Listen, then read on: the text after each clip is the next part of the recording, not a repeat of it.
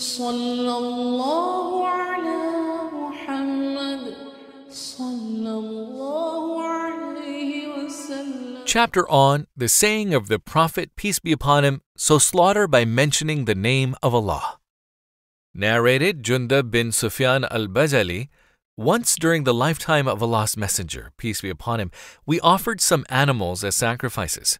Some people slaughtered their sacrifices before Eid, Salah, prayer. So when the Prophet, peace be upon him, finished his Salah, prayer, he saw that they had slaughtered their sacrifices before the Salah, prayer. He said, whoever has slaughtered his sacrifice before the Eid Salah, prayer, should slaughter another sacrifice in lieu of it, and whoever has not slaughtered it till we have offered Eid Salah, prayer, should slaughter it by mentioning Allah's name.